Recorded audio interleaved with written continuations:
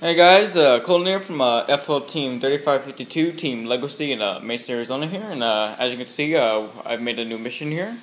Actually, it's been done for a while, just haven't gone around to, making a video for it, but as you can see, two more new attachments. I'm going to play the mission here for you first, and I'm going to explain what happened.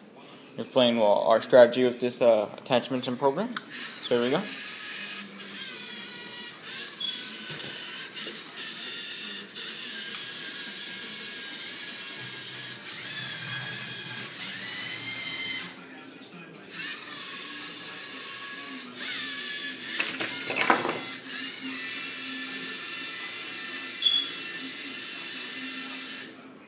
Okay, there's the mission for you guys. For this mission right here, I'm going to explain first these attachments right here. So as you can see, this one right here, after we backed up on the wall, which helps improve consistency, fits the truck perfectly right in there. A really good attachment that I had some help from one of my teammates building. It's been modified a lot.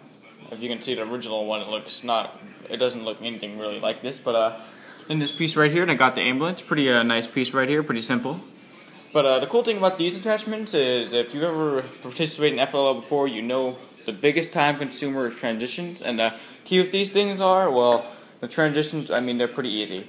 Because as you all know, when you try to snap pieces in with those black pegs or any kind of peg that really snap in, you're going to have a hard time trying to unsnap them and all that stuff, and they get stuck in there and you got to pull them out and you're wasting time. But cool thing with these, and I suggest you guys do this if you aren't already doing it, but we replaced those black pegs with these half axle, half peg blue things that you've all seen before, right there.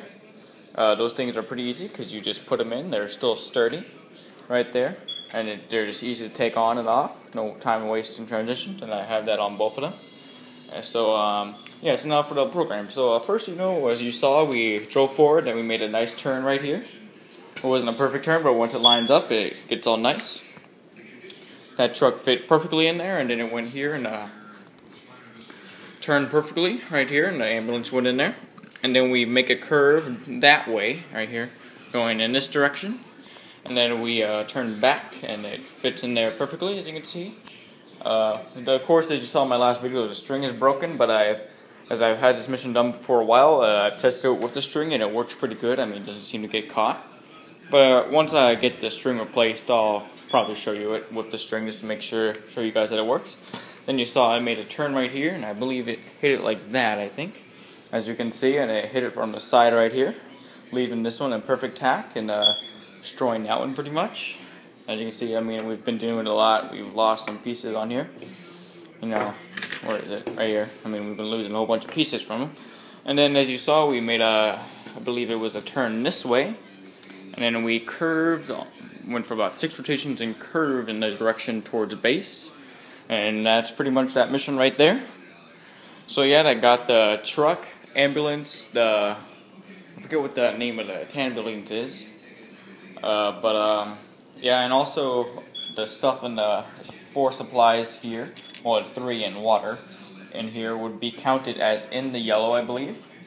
That one, everything is right there. That would pretty much count in yellow, so that's an extra point. So don't forget about that if you're trying to score when you have put the truck in there. So yeah, stay tuned for more videos to come soon. If you have any questions or comments, anything really, just comment down below. So make sure to subscribe, and see you next time.